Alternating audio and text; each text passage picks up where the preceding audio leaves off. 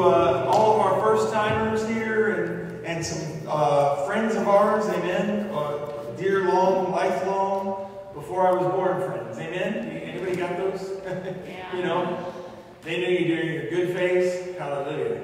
You know? I went to a church where all the ladies, I used to love it when I would go back at like 20 years old, and they were like, "Oh, I changed your diaper," and I'm like, "Yeah."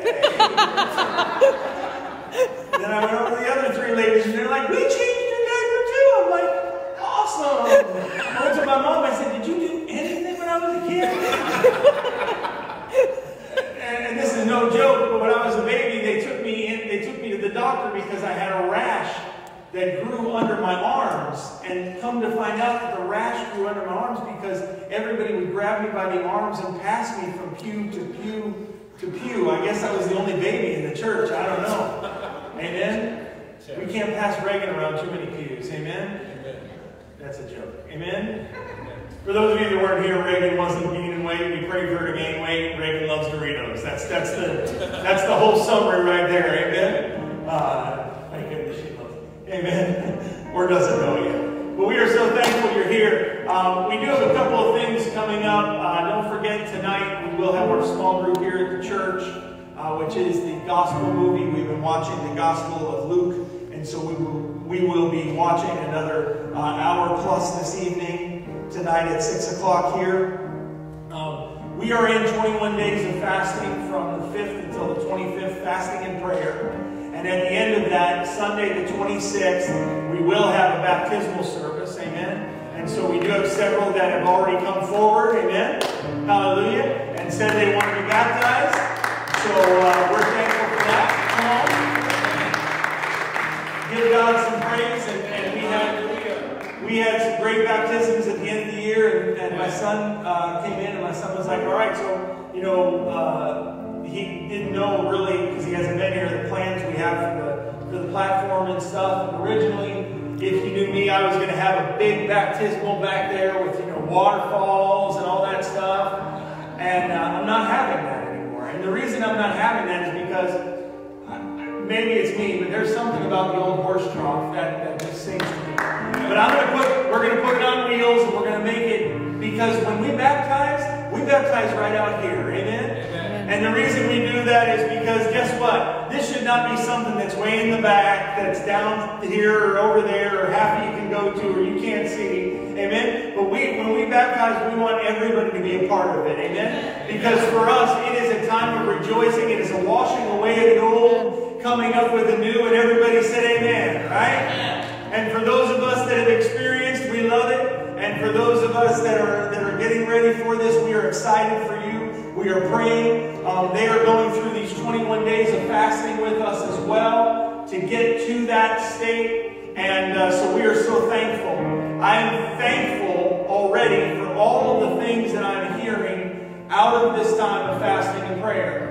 And so far, a lot of it is the struggles.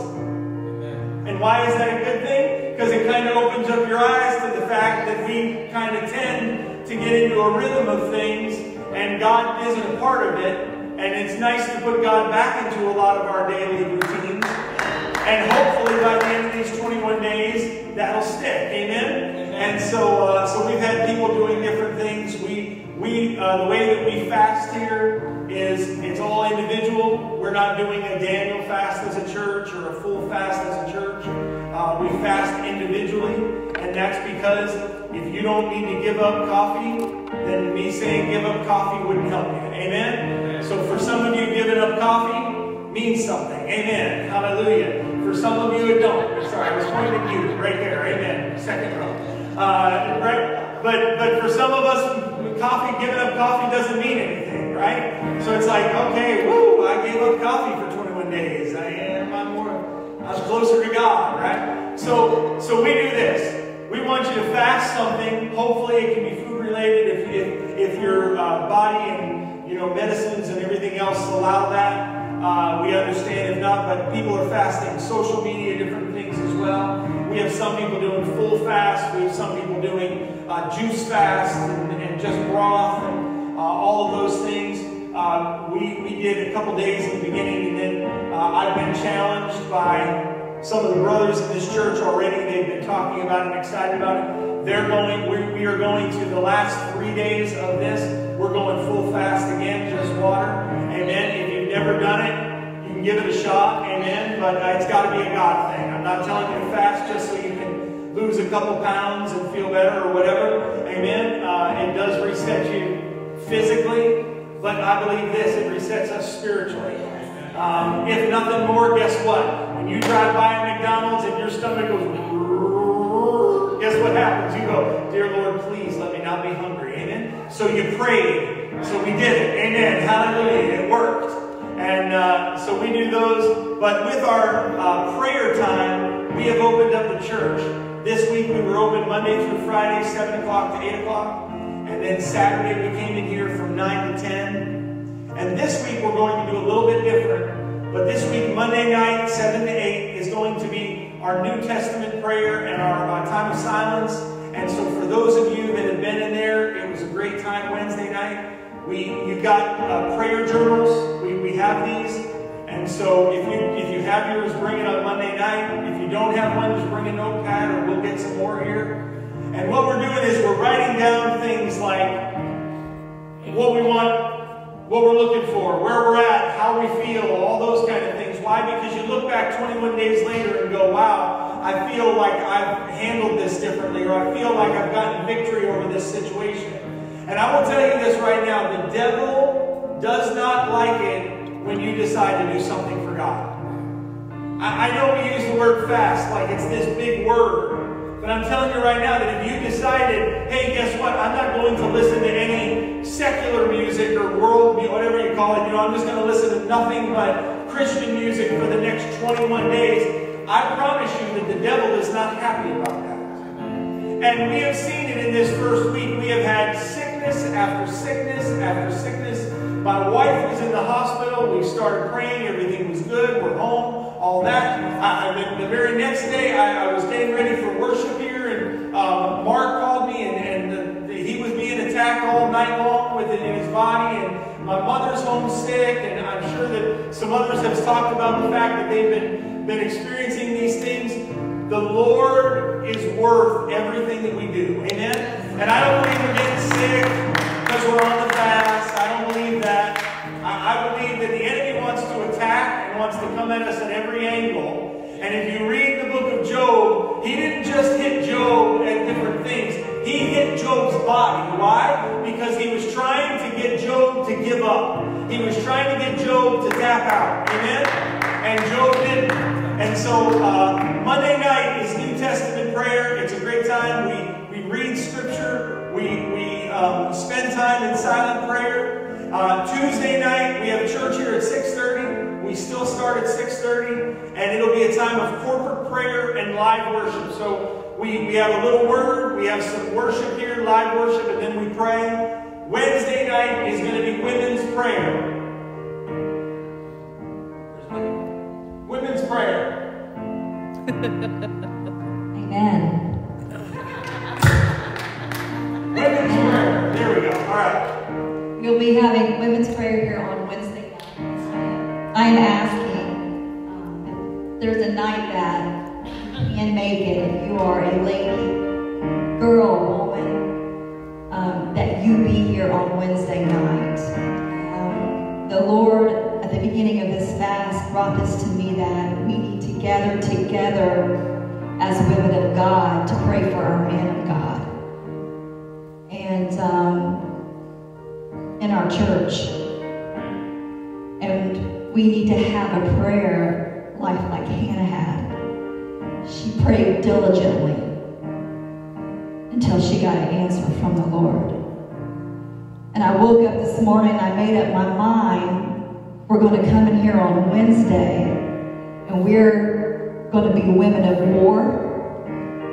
I want you to hear what I'm saying. We are going to wage war on the enemy. Amen. We are going to pull down every stronghold, everything that is trying to come against us in our flesh, and we're not going to give up until we have victory. Amen. Now, When I say we're women of war, if you've got some camo clothes, put them on. Bring it up on Wednesday. All right? Amen. Because I believe I'm not done, Pastor Tim. Come on. Because we're going to wage war in this church. Okay? We're going to have revival in this church. Right? And we are going to come together as women of God. Come on, women, get with me right now. We are going to come together. We are going to break down the strongholds.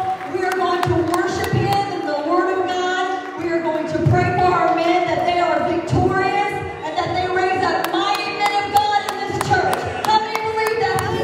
Hallelujah. Thank you, Jesus. Oh, thank you, Lord. So women's prayer on Wednesday night, I might show up too. Amen? Hallelujah. Thursday night men's prayer. Amen. Not all that.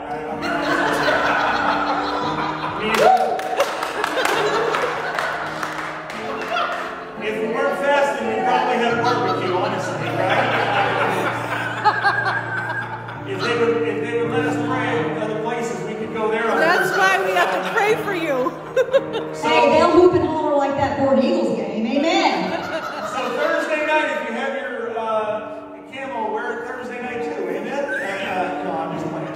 But men's prayer on Thursday night. She always outdoes me. It's all right.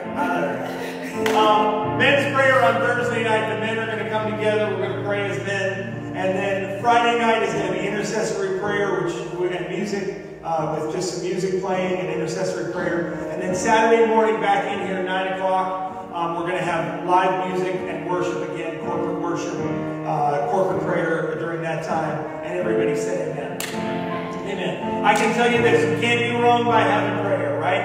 And so if you can be here, be here. If you cannot make it, I understand, right? I don't want this to be your out, but I understand. So if there's reasons why, or distance, or work, or whatever it may be, please stop and pray 7 to 8. Monday through Friday, 9 to 10, Saturday morning. Amen. Pray with us as we go to the throne of heaven and ask God for great things throughout this land and protection, etc. And everybody said amen. Amen. Amen. I've asked Abby to sing real quick because she sang this song on Saturday, and when she sang it, one of the lines in it, which I'll tell you after she sings it, really spoke to me. There's no words up on the screen, so you're going to have to listen up.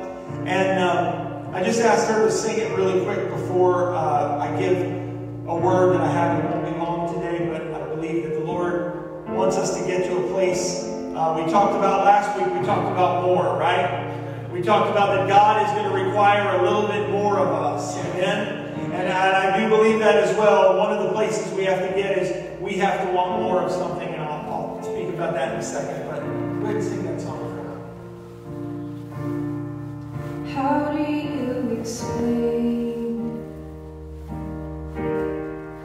How do you describe a love that goes from east to west? It's as deep as the spine. You know all our hopes.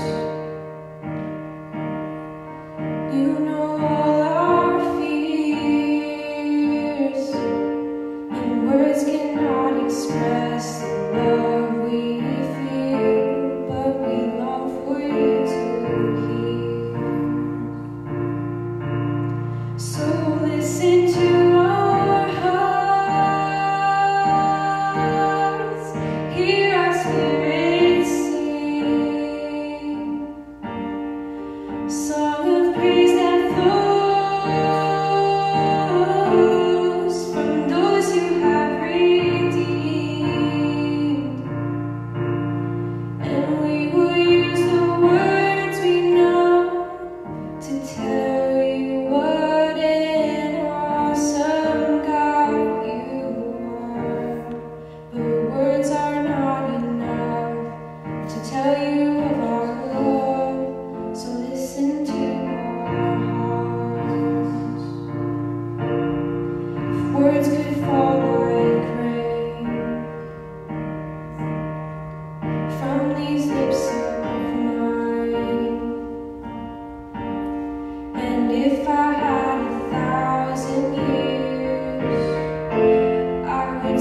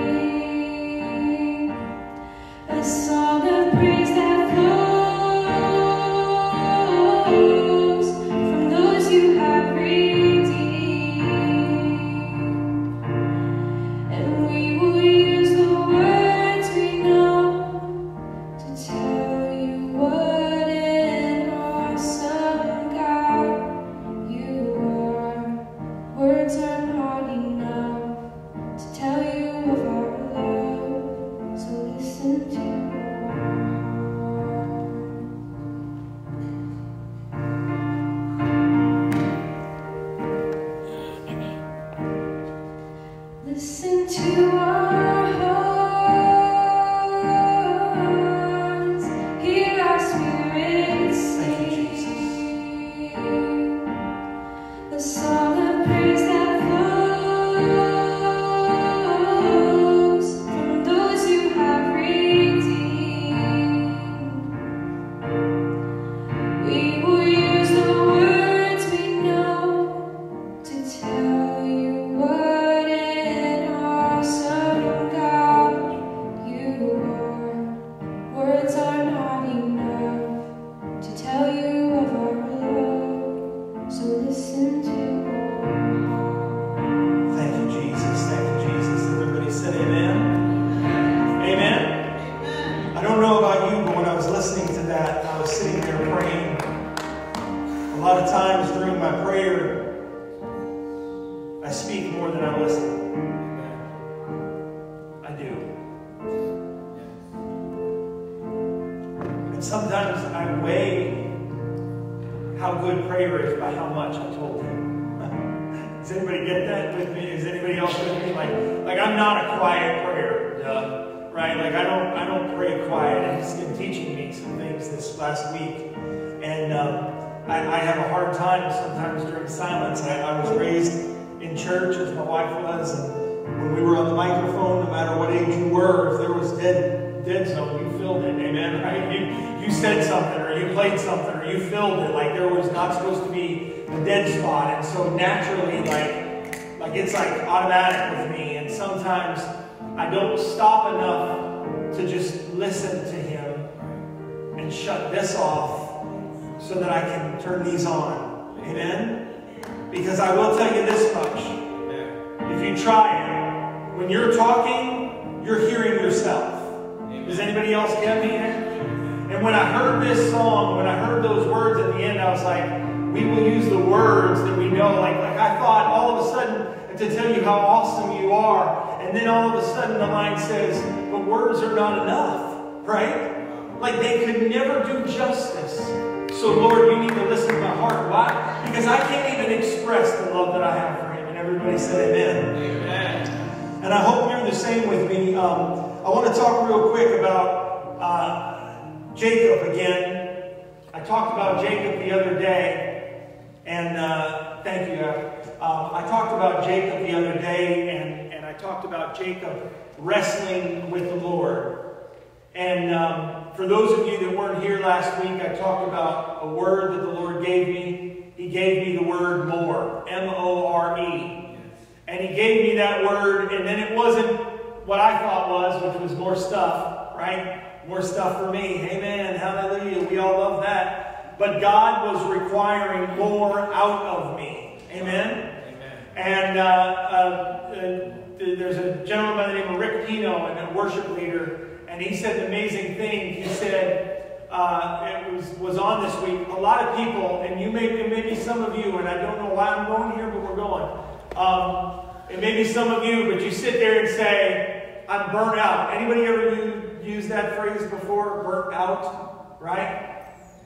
I've been burnt out. I've looked at other people and said, hey, back off, I'm burnt out, like I can't do anymore. And he brought a great illustration out from Scripture about being burnt out. And it said this, think of the virgins and the lamps and the oil and how 5 had burned out. They ran out because they didn't have enough oil in their lamp, right? And then he said this, he said, if you have oil in your lamp, you will not burn out. Right. And a lot of times we work on keeping everybody else's candles lit, right? We try to keep everybody else happy. We try to make everybody at work this, and we try to make home this, and we try to be nice there, and we try to do all those things at the cost of us being burnt out because we don't have the oil in ourselves. Amen? And the oil in ourselves is your private time with the Lord. You will not be burnt out if you continue to have a regimen of time with the Lord. Amen? You cannot just come in here on Sunday, expect to get your lamp filled up, go out there in the week, burn it all out, not do anything else during the week that connects to God, and then feel like you're still where you need to be. Does anybody else, Can I get a yes from some of you? Amen. Right? Like, I'm not lying here. Right? Listen, I'm the pastor, and if I miss a Sunday, man, I'm dying. like I want, and that's fellowship and everything else. But why we got to be in our Word daily. We have to continually have our lamps filled with oil that we don't get burnt out. Everybody said amen to that. Amen. And I say that because I'm reading a portion of Scripture here, and you may know about Jacob when I talked about Jacob last week. And I talked about that God was requiring a little bit more from us.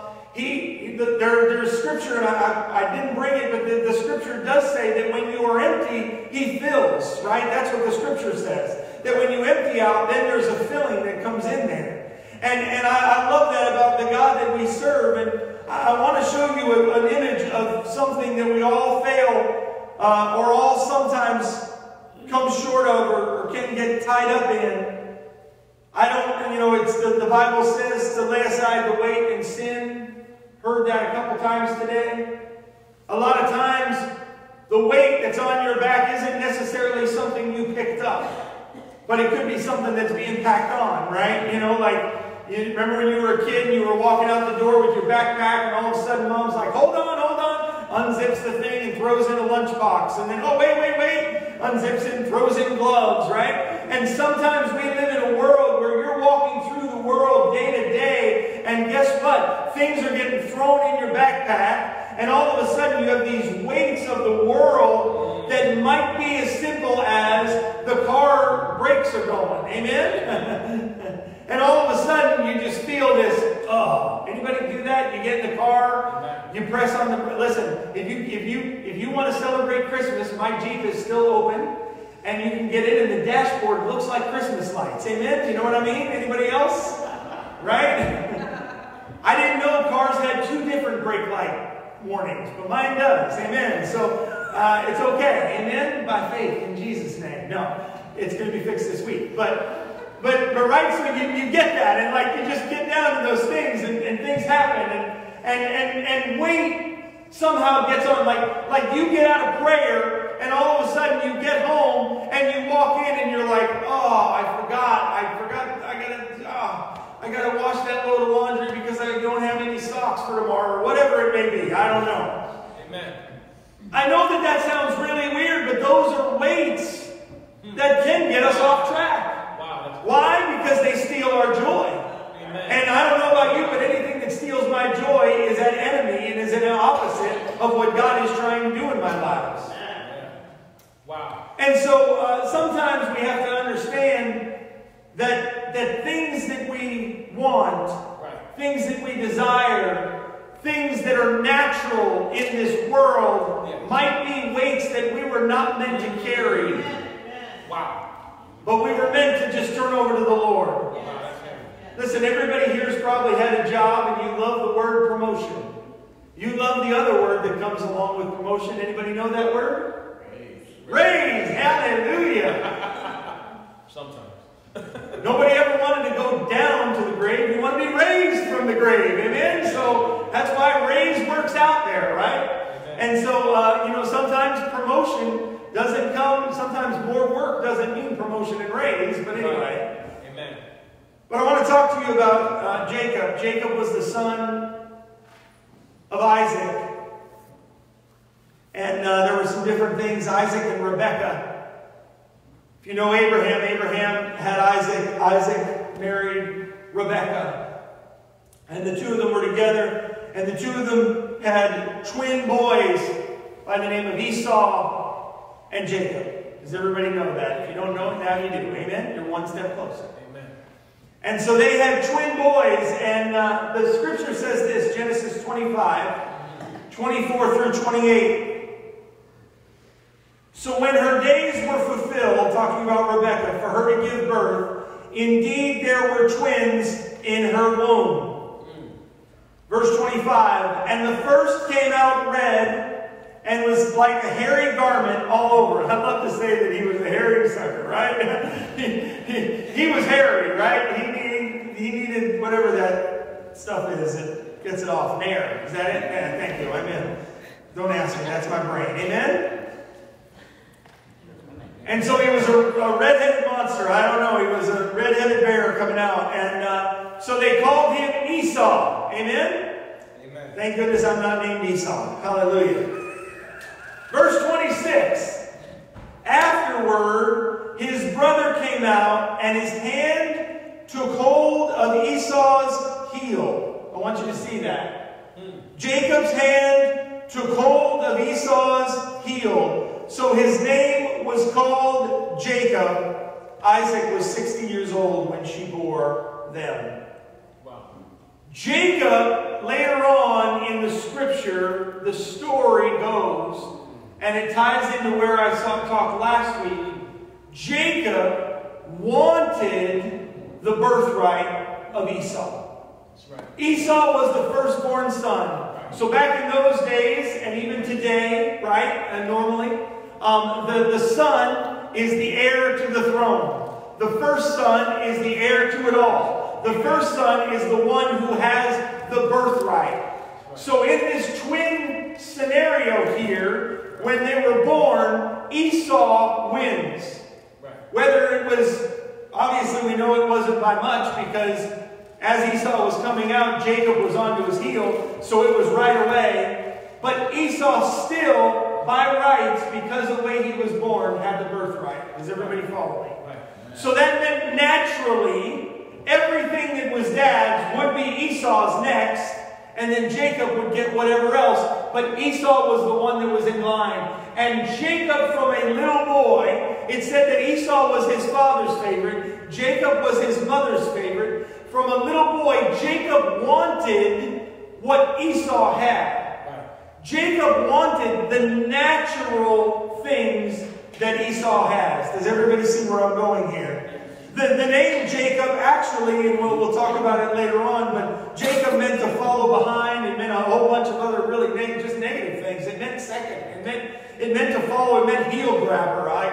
Like, you know, you get a kid and you're like, I'm going to name you heel grabber.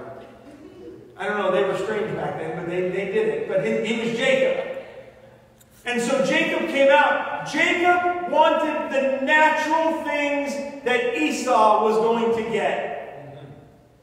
And so are some of us. I went through life wanting things that everybody else had. I don't call it covet, because I don't sit down and say, boy, I really want that. But when the time comes, I'm going to do everything I can to outperform the person in front of me to try to get that position. Does anybody have that? Now you're all getting there, right? I'm going to work a little bit extra over the top and lift a little bit more so that everybody sees me and I get the upgrade and they don't get the upgrade. And that's the way that Esau and Jacob's relationship was. Jacob wanted so bad to have that birthright that he was constantly wanting to be in Daddy's grace to get the birthright. Later on, it said that he actually glued or stuck hair on him, animal hair on him, so that when he went into his blind father, that when his blind father reached out, he said, oh, there's my Esau. By the touch. Does everybody get where I'm going? I mean, he went as far as gluing hair to con his own father into giving him the birthright so that his brother didn't get it. That's what we're talking about.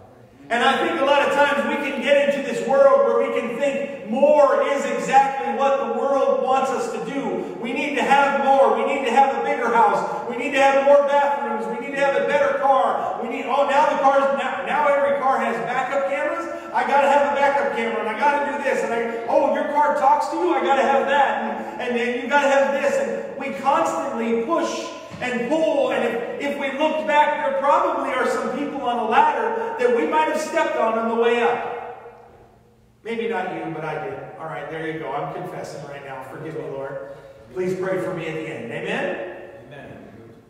Right? But there might have been some people that I knew that the boss was going to stay late, and they were going home on time, and I made sure that I went to the break room so it looked like I left too, and then all of a sudden I reappear when the boss is still there late. It's a really good trick. You should try it. Amen? You used to make me some money. Amen? So it worked. So for those of you, yeah, no. But see, we can get, so it's all about the natural. And then I want to fast forward forward to something that happened to Jacob, which I read about last week, but I want to talk to you about it today just to finish up here. Genesis 32 and 24. It was funny, we were in Genesis 25, 24, and now we're in 24 again. Then Jacob was left alone, and a man wrestled with him until the breaking of day. God, angel, there's different phrases. It definitely was God here. Verse 25. Now when the angel of the Lord saw that he did not prevail against him, he touched the socket of his hip, and the socket of Jacob's hip was out of joint, and he wrestled with him, as he wrestled with him. Verse 26, and he said, "Let me go, for the day breaks." But good old Jacob said, "I will not let you go unless you bless me."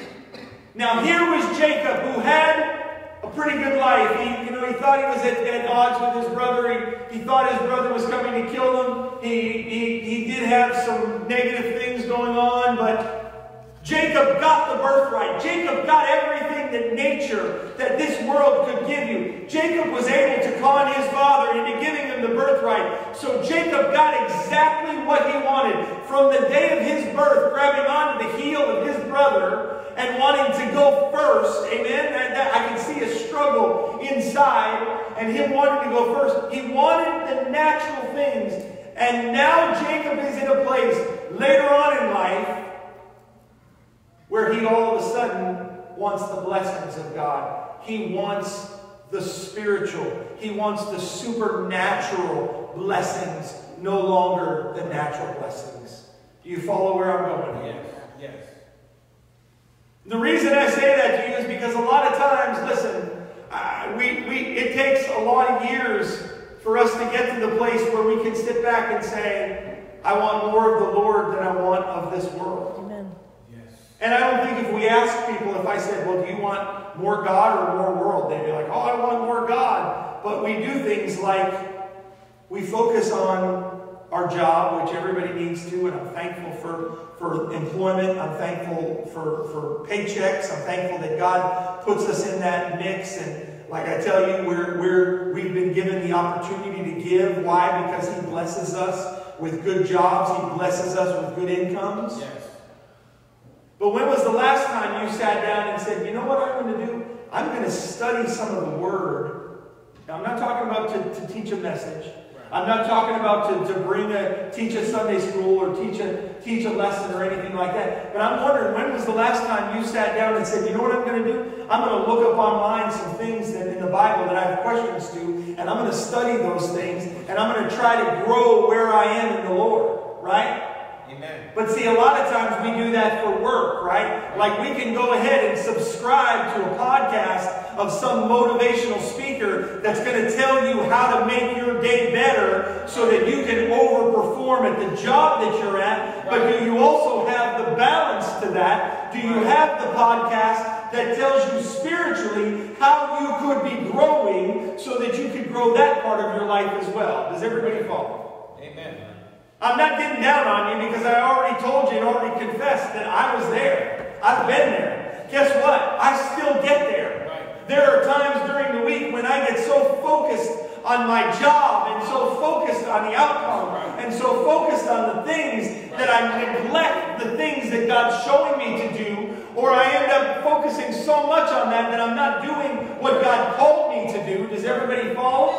And we have to get to the place where Jacob was, where we may have been holding on to the heel, wanting everything that this world could give us, but there has been a shift in us that says it doesn't matter if I have all of those things. Right. This is where Jacob was. It doesn't matter that I have wives. It doesn't matter that I have children. It doesn't matter that I have servants and cattle and all of these things. None of that matters.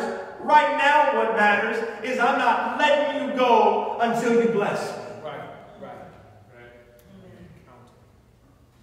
I hope you hear me, because Jacob could have walked. It said, the scripture right before this, he got all of his family across the river, and then he had all of them. He had his family, he had his loved ones, he had children, he had servants, he had all that. And now he finds himself alone in a place. And I don't know about you, but there's no better place to find Him than alone. Amen? Amen. There's no better place than when all of my possessions are put to the side. It doesn't matter that I have a great job. Thank you, Lord, and I'll continue to work as unto you, because that's what I do. I don't work as unto man, I work as unto you. Thank you, Lord. But let me put that aside, Lord. Let me put my family aside. That's what Jacob did. I'm telling you right now. I know that sounds counterintuitive, but I'm telling you, the closer you get to God, the more you are there for your family. Amen. Amen. Right? Someone said it yesterday. They were talking, and they said, I never understood how I could love God more than I love my boy. They said, because I love my son like unbelievably, like when he was born, like he was perfection to me. And for fathers and mothers in this room, you understand, like how could you love everything more than that? Like how could I love him more than that? But then you learn that the more that you love God, the more God allows you to love your son. And the more you learn to love God, the more you learn to love your son, right? Come on. Amen. And so Jacob was in this place alone where Jacob was saying, I need to be blessed. Yes. And as I close, I'm closing with this. Yes. Jacob's name was to follow behind or circumvent, to be the heel. When he was wrestling with God, God blessed him and changed his name to Israel, which means wrestles with God. Right. I don't know about you, but I'd rather be wrestling with God than a heel. Right? Anybody else? Yes. And so what it shows is it shows a progression of a life that most of us have. We wake up and our nature is to want the things in this world. Our nature is to want better. And listen, I'm all about prospering, and I'm all about getting better, and I'm all about not staying where you're at and doing better. And I love all that. But what I'm saying is when my mind, when that's the only thing that I have my hand on, is the gain that this world can give me, then we know what the Scripture says. If I gain the whole world, I can lose my soul. Amen? But if I lose it all for Christ's sake, then there is the gain right there, church. Amen? And I really believe this. You can have it all. But if there is not an anointing of the Lord, Yes. you are missing out. Yes. And Jacob was in a place where he could have kept going. He could have kept doing. He could have kept getting more and gaining more. And all of a sudden, he found himself. And he probably not only found himself alone, but he found himself with this giant word that we all fear. He found himself empty. And he wrestled with God and said, I will not let you go until you bless me. What was Jacob looking for? Jacob said, it's no longer about the things, but now it's about the anointing. It's no longer about what I have, but it's about what I can give. It's no longer about all the things that I can collect and grow in my own personal library, but now it's how can I grow in the Lord and how can I be better and closer to God. Amen, church? And I'm telling you right now that, listen, yes, more is going to be required, but more cannot get there if we don't have more anointing in our lives. Right. There has to be anointing. I love every one of you. I say this with respect. I don't know who you are. I don't know if you're there or if you're not. But if you do not have the anointing of the Lord in and on your life and moving and breathing through you, there is just something missing. Yes. I don't know who I'm speaking to right now, but this is the way Timmy is. I believe that we were created, and I believe that when He created us, He made a spot. The Bible says that He would abide in us, right? So I believe until that spot is filled with Him, we will always have an emptiness. Yes. We can try to put drugs in there. We can try to put relationships in there. We can try to put jobs in there. We can try to put money in there. We can try to put all those things in there. Amen? But we will never, ever, ever, ever, ever, ever be filled until we fill that with the Spirit of God. That is the anointing that I'm talking about. Amen. Amen. Why don't you stand right where you are? As they begin to play this song, we're going to open up. And I'm being there with you. If you want more of God this year, come and get it. That's the God we serve. He is the God of more, right? He is the God that, listen, it doesn't just say He'll pour out of heaven. It says that He will open up the windows of heaven. What does that mean? That means that He goes over and He opens up the windows. Why? Because He wants to allow that pour out to happen on you. Amen? And I believe right now that there is a difference between just walking this life, getting everything that man wants us to get, getting nice and fine and better and all this and everything else, and doing all those things that we may have searched for before. But there is a difference when we hold on to God and say, God, I'm not going to stop until the anointing becomes my life. Amen? I'm not going to stop until you bless me. I'm not going to stop until you are pouring out of every vein that's in my body. Amen, church? Amen. Hallelujah. As they begin to play, I want us to begin to pray. Shut everything else off right now. Come on. Just a few more minutes, I promise.